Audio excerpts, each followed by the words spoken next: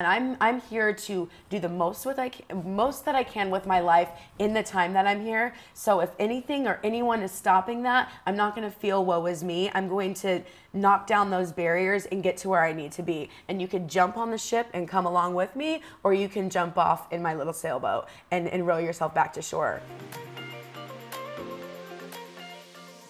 Let's face it, for many of us, believing in ourselves seems like a harder undertaking than joining the Navy SEALs.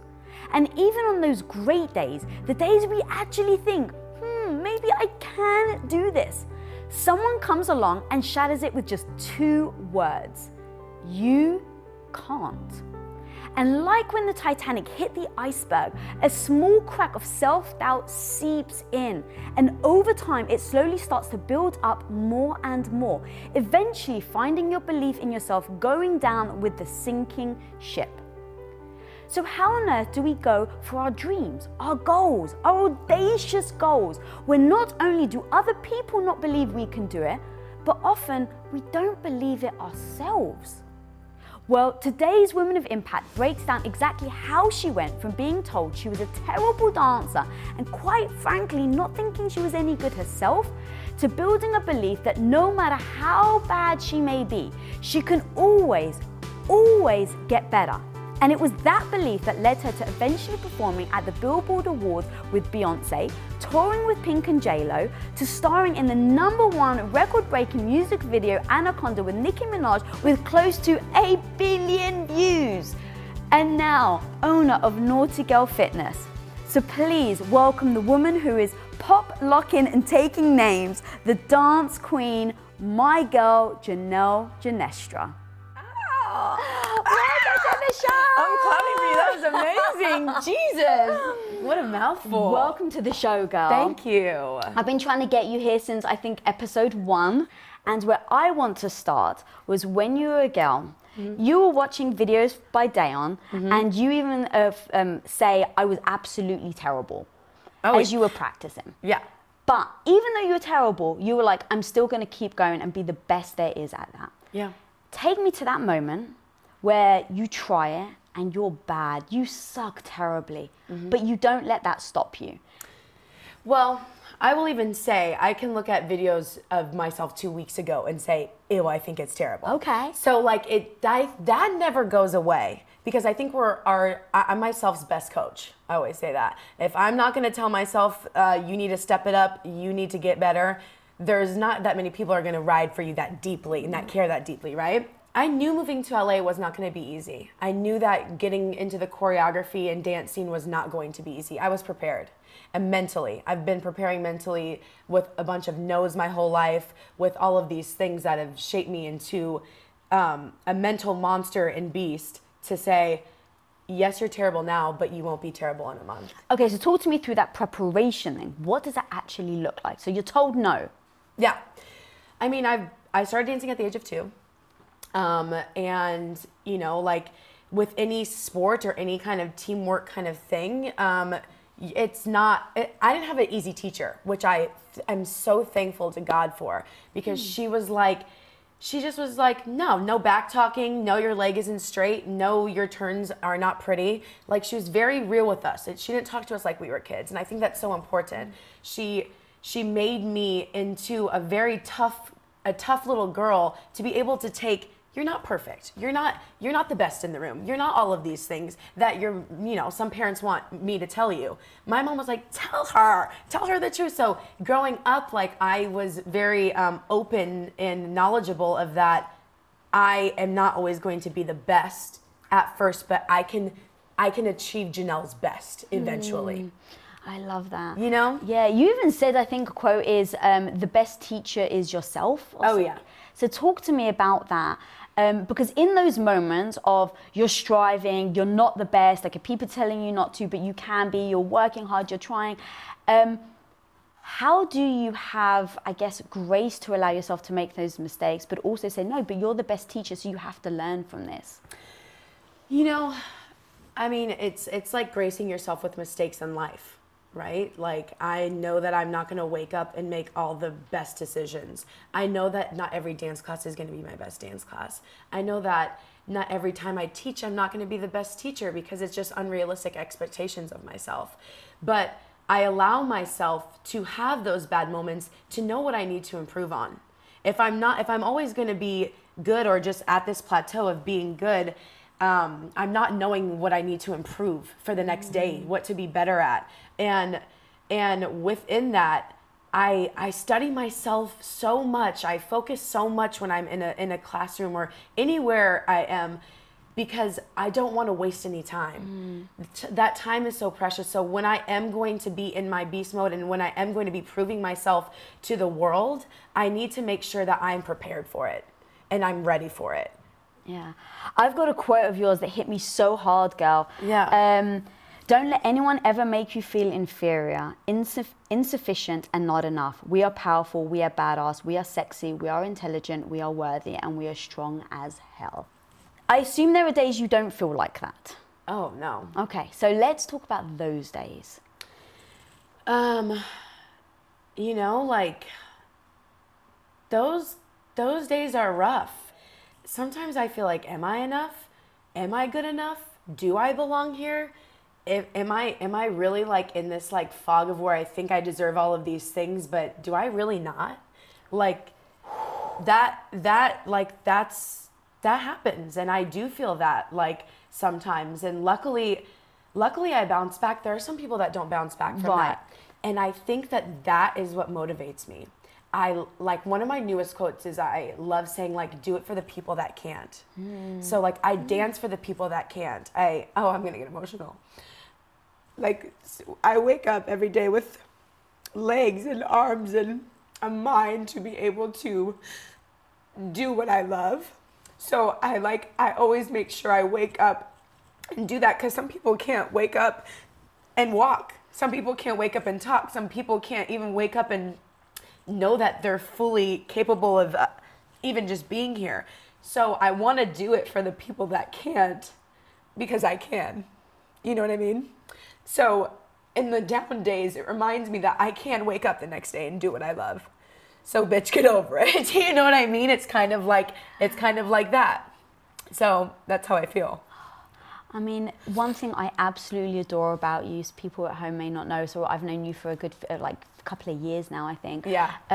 You wear your heart on your sleeve, and you are such an incredibly strong woman who is also strong enough to show vulnerability. Oh yeah, for sure. You show it in your dance alone. Like, when I watch your moves, girl, like, I don't even have to put on the sound, because just by watching how your body is, like, how you shape things, how your expression is on your face, like, you open yourself up to a certain amount of vulnerability, just like you're doing now. Yeah. Does that come naturally? How do you handle that? How are you able to use that to your advantage instead of letting it almost break you? Because I think some people, when they're too vulnerable, they feel like it's a weakness instead of a strength. No, I love that you said that, and it's actually something I had to be okay with. Like, because I don't want to cry all the time, you know what I mean? Like, and I'm like always like, oh, here I go, I get emotional, but I've learned to embrace it, because like, I just feel deeply. I can't deny how I feel. If I pass even a homeless person on the street, like, I pray for them in that moment. Like, that's just the kind of human I am. Like, I just feel that deeply. I can feel that you're a great person. I can feel negativity. I can just feel.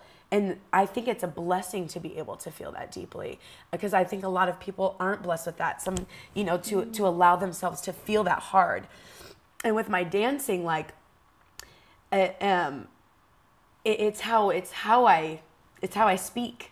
You know what I mean? So like, without having to say words, I can say how much an emotion can run through the veins of my body. And it's one of my greatest gifts. You know what I mean? Yeah. You run a freaking empire with your husband. What you guys are doing is so mind-blowing, so incredible, and it takes strength. And when you're dealing with business, you have to have like harshness to you sometimes. You have to make, demands. How are you able to, in essence, balance that with the super vulnerable side of you? I I can be vulnerable when I get in the car and I can let out my emotions. If I'm at a business table with a majority men, which I'm sure you know, Right, yeah. it's majority men, I allow myself to be vulnerable, but I also am a very like, let's cut to the chase. Like, let's get stuff done. Like, I am a no BS kind of person. So, like, I'm not going to get into my feelings and feel bad for Joe Schmo and feel bad.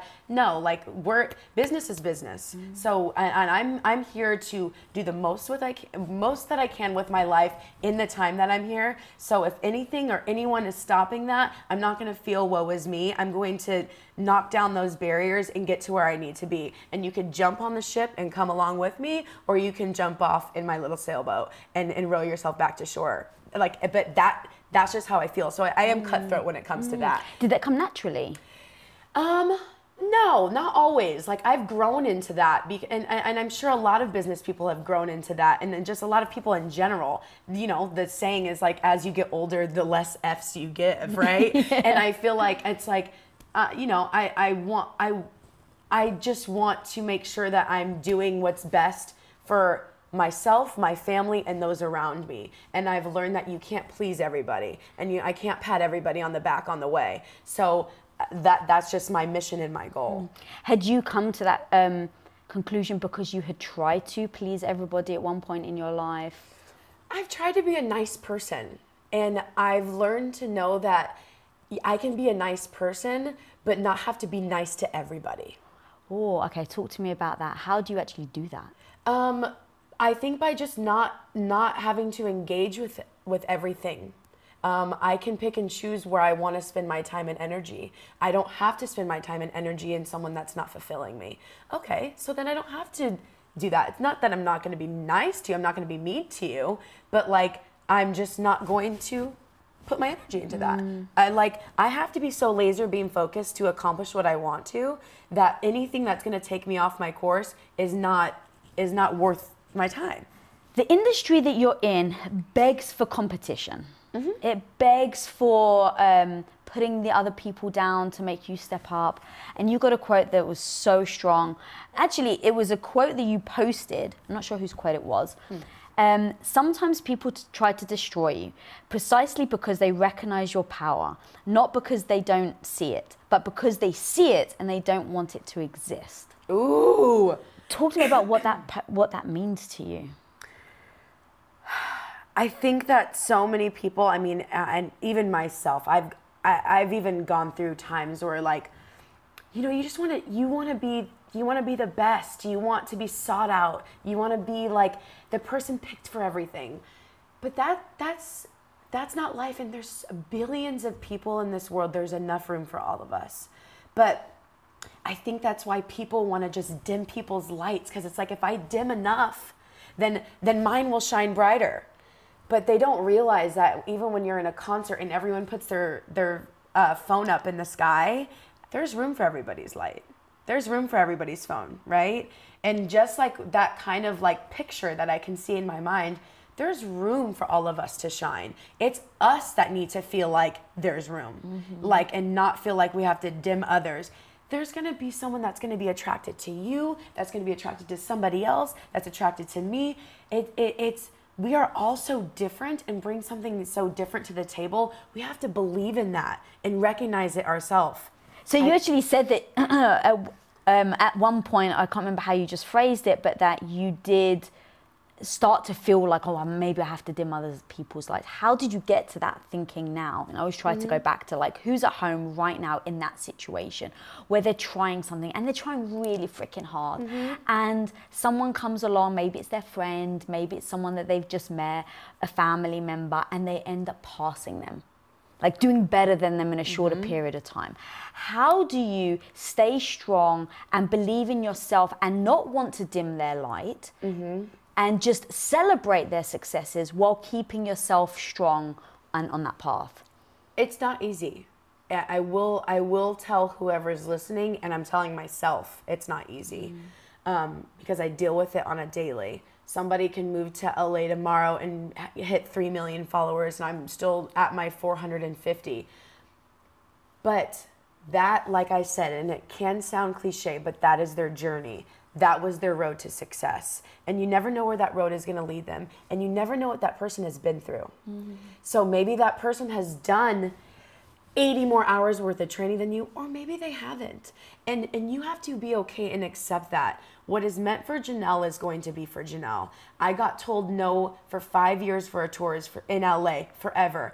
If I would have booked one of those tours, it wouldn't have been the experience I had with Pink. She valued me. She liked my strong body. People didn't like that I was so muscular, and it wasn't accepted. And then I found the perfect person to believe in my muscular, toned, thick-thighed body and loved me for me. And it was the best feeling ever because I got the thing that was meant for me, not the thing that wasn't meant before. That makes sense. Yes. So waiting and being patient, if you believe fully in yourself and your journey, it will happen. You just have to stay on course, and you don't need to put other people down by doing it, because even if you're putting them down, honey, it's not going to freaking matter. Yeah, like it's not. So like you have to just get over it, wish them well, and keep laser focus.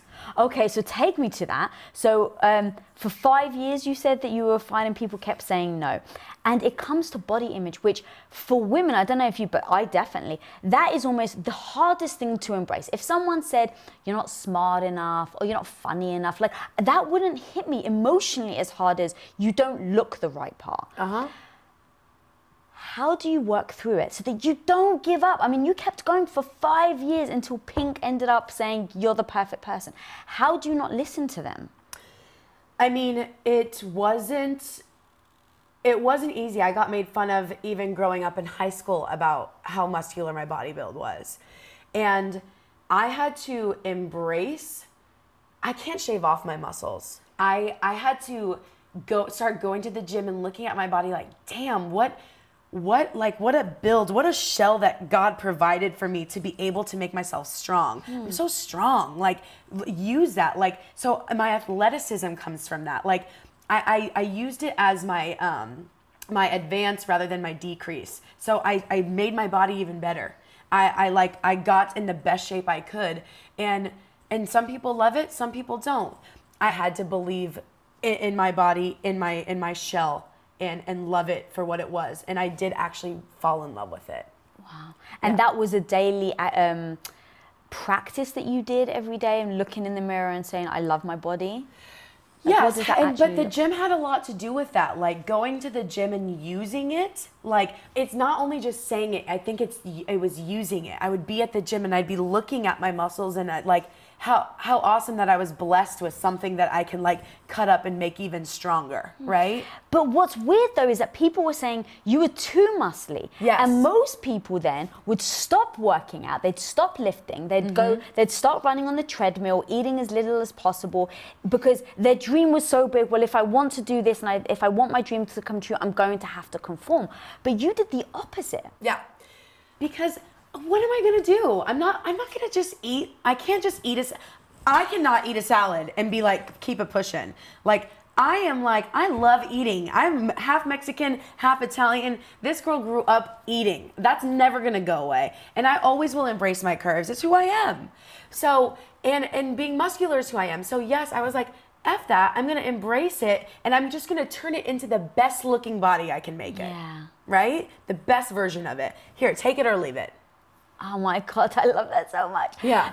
How do you teach your kids that? Because I'm sure you get a lot of young kids that come through, especially girls, where it's, it's body image. They're comparing themselves to each other. How do you teach them that? And I mean, look, I think that you're an incredible demonstration of owning who you are. And I think that alone, the fact that you show them that every day is freaking strong. Thank you. But apart from that, what else do you teach them for them to be able to be okay with it? I just remind them that they're beautiful, and that the way that they are made is beautiful. Should you try to do things to be healthy? Absolutely. Do I do push-ups and sit-ups before my class? Absolutely. I think being fit is very important.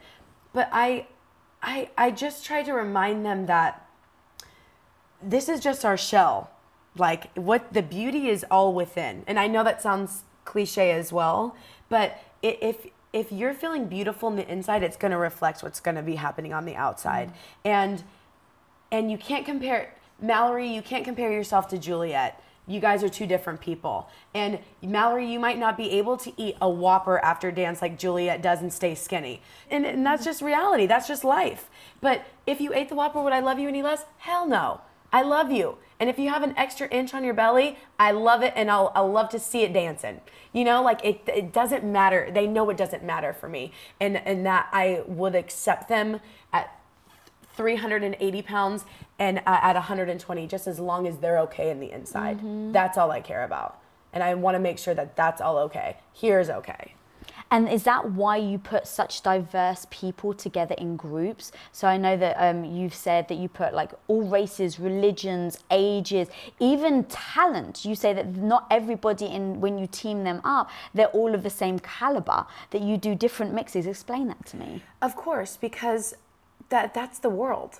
There is so much that they can be learning from each other, and the levels is a big thing for me. I feel like as we get good, like we tend to like push like the people that are still training away. No, we're all still training. So why can't you dance next to an intermediate or beginner? That's okay. It doesn't make you any less. So put them in the same group with them. We're all here for the same reason. It's to get better. So we all need to be collectively in that room, mentally feeling the same way. Yeah, God.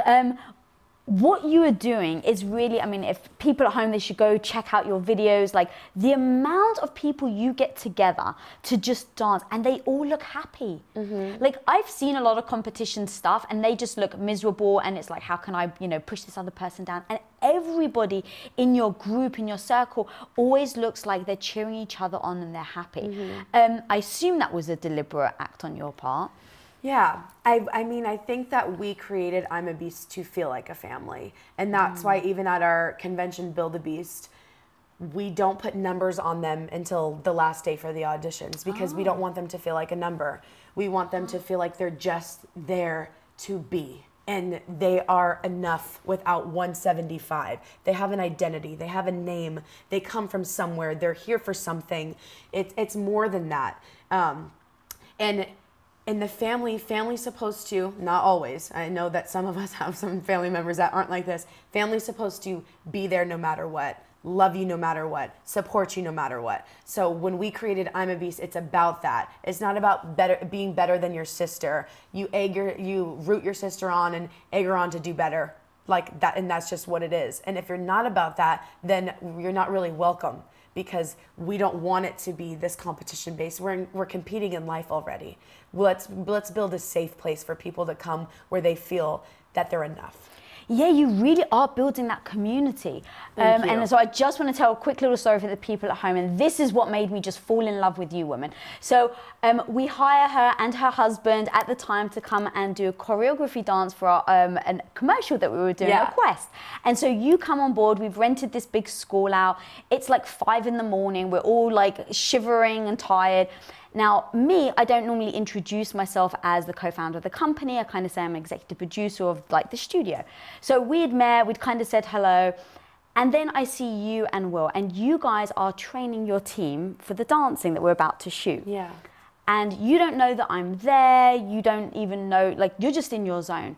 And this woman, honestly, is cheering those kids on who are dancing like she's the mother.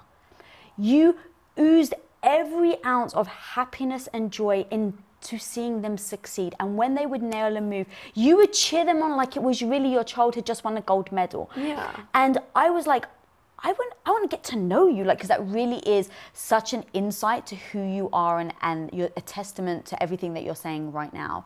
And so that then takes me to finding your why, which I know that your event is about now. Yeah.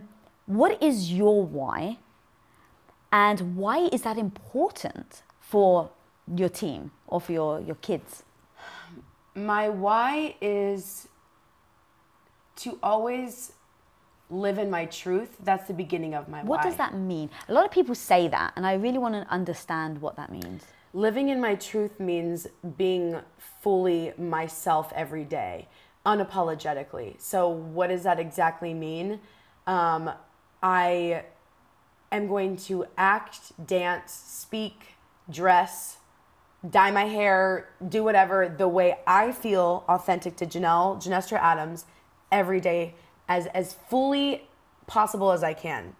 And my why is because I know I can. I know I am capable of changing the world and the dance world and whatever world that I'm a Beast can represent and take over in a positive way. I want to do that. Like, I just, that is my why. And it's not only I'm a Beast, Janelle Ginestra Adams as a person, I want to just lead, I want to mentor, and it's because I know I can, and I can accomplish these things, and I just want to be the leader and the person that I've dreamt of since I was 2, since I was born. So my why is because I can. I love that. And how do you help other people embody that? By encouragement, by telling them that anything is possible, because it is, and by being the living example. Like, if I'm preaching always to my kids, like, oh, you can be this, you can do that, be a good person, do everything to your fullest potential. If I'm not living that weekly or daily, like, I'm not being that embodiment of what they see, So, like, I feel like I encourage them by being my own version of that every day. Wow. It seems like when you do something, you go all in. How do you go all in on a daily basis without burnout? You actually said earlier that, like, sometimes you just take a week off, and if you have to, you have to. Yeah. What does that actually look like? Because I'm sure people can feel this, like, oozing through their television or their laptop right now as they're watching this interview or listening to it. But it's like, you ooze that, girl. Like, I'm all in. I'm going to give every ounce of who I am, not just to myself, but to other people, to my husband, to my company. How do you do that without burnout? I do burn out. Okay. I do, for sure. Thank you for sharing that. Yeah, I have times where I, like, even, like, and I don't want this to sound bad, but even after class, like, after every dance class, there's going to be somebody that comes up to me and asks for advice, wants a hug, wants a picture. And I would never take that away. I'm honored for that. Some days, do I just want to be like, woo, and want to, like, leave, and, like, I do get burnt out from it. But then I need to make the conscious decision, because I always want to be Janelle in a good light. Then I don't need to teach that week. I need to take some time for myself. I need to go do yoga. I need to get, like, me back together. And I also don't want to turn into a raging bitch to my husband. So, like, when I know, I can feel it. It's like the steam, like when you're making tea and it's boiling and the steam's coming out, and you're like, okay, let me turn off the burner.